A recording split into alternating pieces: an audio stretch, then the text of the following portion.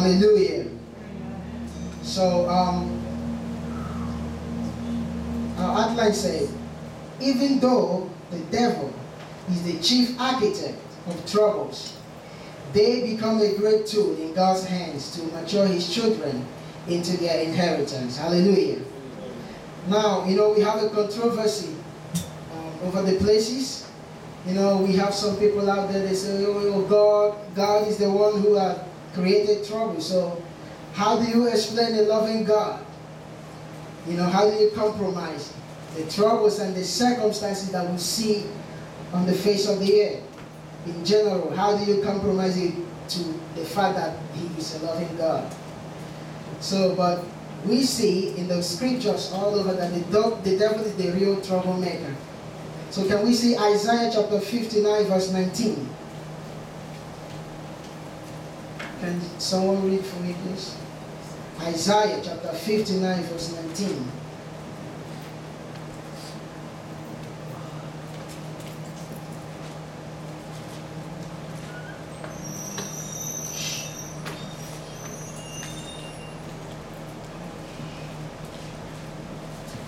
Isaiah 59 verse 19.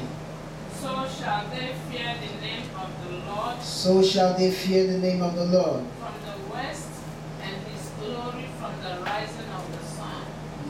When the enemy shall come in like a flood. When the enemy shall come in like a flood. The Spirit of the Lord shall lift up a standard against him. The Spirit of the Lord shall lift up a standard against him. So it is the enemy who comes in like a flood. Hallelujah. God's work is to lift a standard against him. And his work, as we see, Bible says he's frustrated, going to and fro, looking for whom to devour. His work is to raise up storms, to raise up troubles on the earth and in all mankind.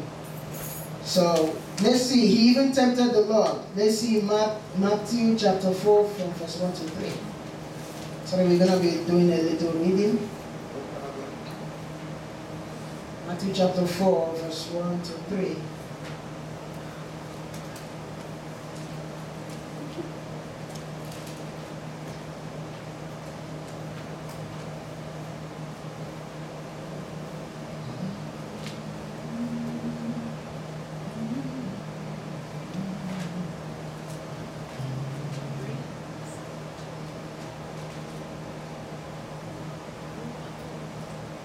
Hallelujah. You can read if you're there. Then was Jesus led up of the Spirit into the wilderness to be tempted of the devil.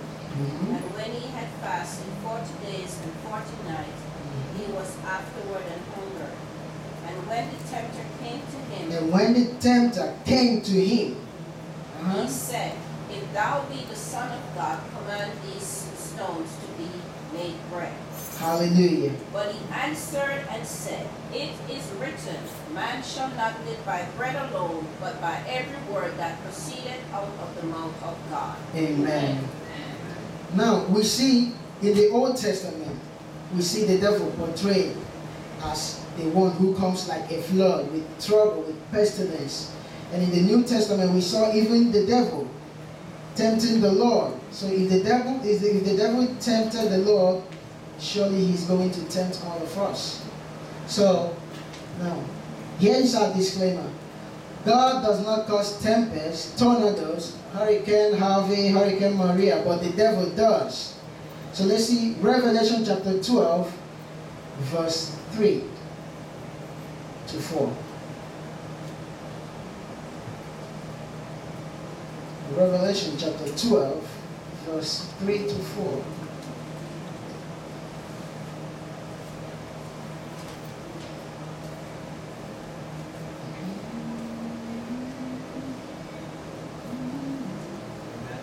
Amen. Go ahead. And there appeared another wonder in heaven, and behold, a great red dragon, having 7 heads and 10 horns, and 7 crowns upon his heads. And his tail drew the third part of the stars of heaven, and did cast them to the earth. And the dragon stood before the woman which was ready to be delivered, but to devour her child as soon as it was born. To devour her child as soon as it was born. He appeared with all this fearful illustration. We see the dragon. So now let's see verse 8 of the same Revelation 12. So let's see this fearful devil, this killer, this destroyer, this great dragon, this lion. Let's see his fate in verse 8. And prevailed not, neither was their place found any more in heaven. Hallelujah. Hallelujah. Bible says he prevailed not. So I don't know, we should not remain vulnerable to the devil, because even though he causes all the troubles of the earth, even though he is in charge of sicknesses, even though he is in charge of perils and sudden death and all that, peril, he prevailed not. A translation will say he did not have enough strength. Hallelujah. Hallelujah. So say to your neighbor, the devil does not have enough strength over me. The devil does not have enough strength over me. Amen. Amen. So let's see verse 12.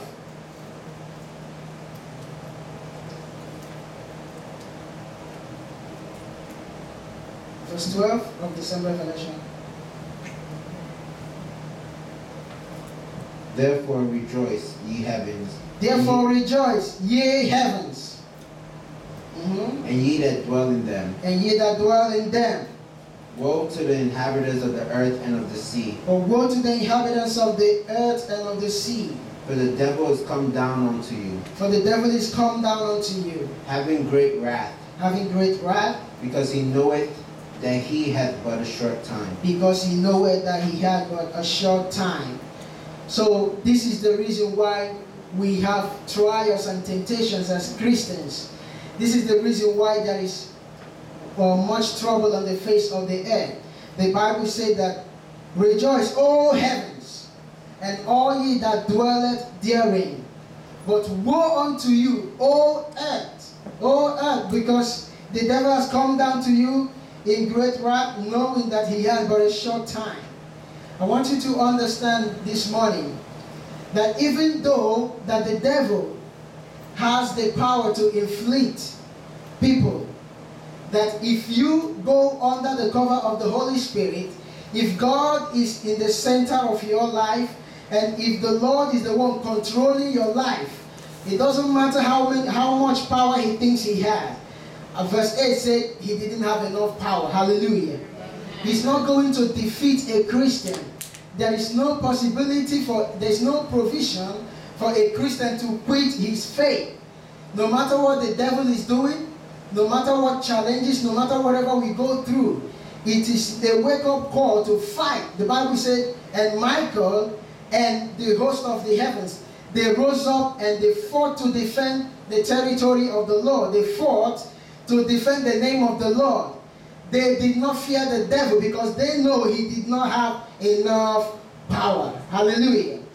So rejoice, all ye heavens, because Jesus has conquered on the cross. And he has given us the ability to defeat the enemy. He has given us the ability to defeat every demon of any kind. Be demons that are responsible for bad characters, every sinful demon, every sinful habit in your life. You can conquer it by the blood of the Lamb and by the word of your testimony. If we read further, we'll see it. So we are not going to be living like Jesus was defeated. We are not going to be living like we can be defeated. Say to your neighbor, you can't be defeated. You can't be defeated. Trust in the Lord, And follow his righteousness. Hallelujah. Hallelujah.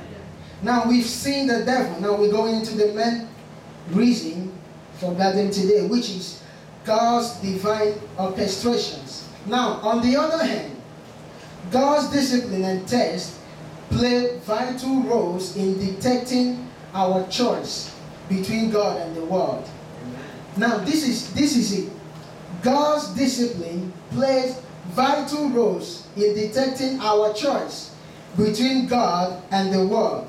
every time we are faced with storms of life, it doesn't mean that God did not see it coming. Every time we are faced with troubles, every time we are faced with challenges, and I want to give you a perspective of challenges. Challenges and breakthrough, the line between them are blurred. They're not different. It depends on who is on your side. And it depends on how you handle them. I'll say it again. Challenges and breakthroughs. In as much as everybody shouts for breakthroughs and cry for challenges, but I tell you, some challenges that come in our life, they make us better. Some challenges that come in our life, they make us stronger. Some challenges that come in our life, they make us holier. When I gave my life to Jesus, one of my friends in the scripture came to me and said, Casey, I have not studied my Bible for the past 2 days. And I looked at him like, does his father have a separate heaven? Is he planning to go to a separate heaven? I did not believe that it is possible for a Christian. Because I know I was very busy that time, but I still studied my Bible day and night. So he showed me a weakness that made me think like, I felt like pushing him away. I mean, I didn't say nothing, but like in my mind, until one day, that faithful week, God said, okay, let me show you it's not by power or by mind. I put alarm. I'm not used to putting alarm to pray or to study my Bible, but I put alarm, and the alarm hit. And my mom woke me up. The alarm is ringing. I woke up and I slept. It happened to me 3 consecutive days. And I fell down before the Lord and I began to cry. So this is pride. So sometimes God uses discipline. So it might not be so good the way you see it, but God has a way of making you better with it, depending on how you handle it. Hallelujah. Amen. It is retarded to say, when you don't know what to do something. No. This is very retarded. When you don't know what to do, go before the Lord. Hallelujah. Amen. Someone said, when you don't know what to do something. That's how one man broke a machine worth 800,000, because he didn't know what to do, but he did something, and he blew up the spot. And they had to take it out of his paycheck every month after month after month. So he applied the principle that is not the way. When you don't know what to do, when the circumstances hits you hard, fall before the Lord and ask Him for direction. Perhaps the Lord is trying to take you to another level.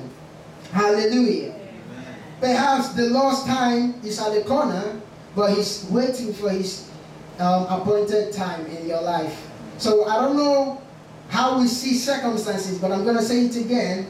Circumstances, positive and negative circumstances, they are blurred. The line of treating them as being, like praising God for them, is blurred, because it just depends on who is on your side and how you handle it. Because God knew that even though Moses was born in Egypt, if Moses should rise up one day and say, let my people go, number one, he went to school, he went to the higher school. Egypt was the world power, so God gave him the highest education. If he should have said, let my people go before time, they would stop his education. If he should have said, let my people go before time, he wouldn't have encountered discipleship. So God let him take whatever he needed, and then let him leave that place. Coming back after 40 years to tell him to come back to the same thing I told you to leave. God, you must be out of your mind. Humanly, you would think like that. What are you doing? How can God tell me to leave this thing and ask me to come back to it after 40 years? But he was a baby when he was there. So God wants a matured man. A man who will be able to lead. And unfortunately, it took that long to get him ready. But we thank God that the will of God prevailed. Hallelujah. Amen. So, and our text say, On the other hand, God's discipline and test play vital roles in detecting our choice between God and the world, and also great chances of understanding how God works. So let's see the book of Judges 14 from verse 1 to 4. We're dealing with Samson, the strongest freak in the scripture. Let's see how God dealt with this guy. Judges 14 from verse 1 to 4.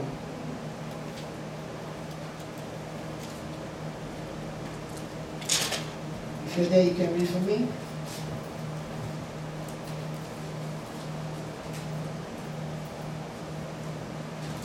Hallelujah. The Lord is good all the time.